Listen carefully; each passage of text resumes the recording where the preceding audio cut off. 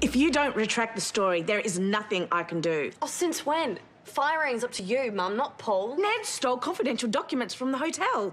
It will look terrible for everyone. It all comes back to Paul. He brought in an arsonist to expand his empire. He had no idea what Mel was capable of. Oh, Mum, come on!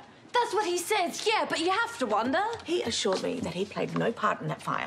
The guy bankrolled it, and now he's trying to hide his involvement by threatening me with my job. Yeah, do you want to find Ned? No, of course not. Well, then don't, Mum. You can't let Paul walk all over you like this. He's pulling at everyone's strings. Hey, listen, you two. My job as GM is to look after the investors' interests. No one wants this story leaked. And what about B? Don't you think that she deserves the truth to be known? No, of course. But you are making a huge assumption about Paul's guilt. Publishing that bank statement won't prove anything. It's just going to stress everybody out, including B. There's got to be another way that we can help her. Help me with what?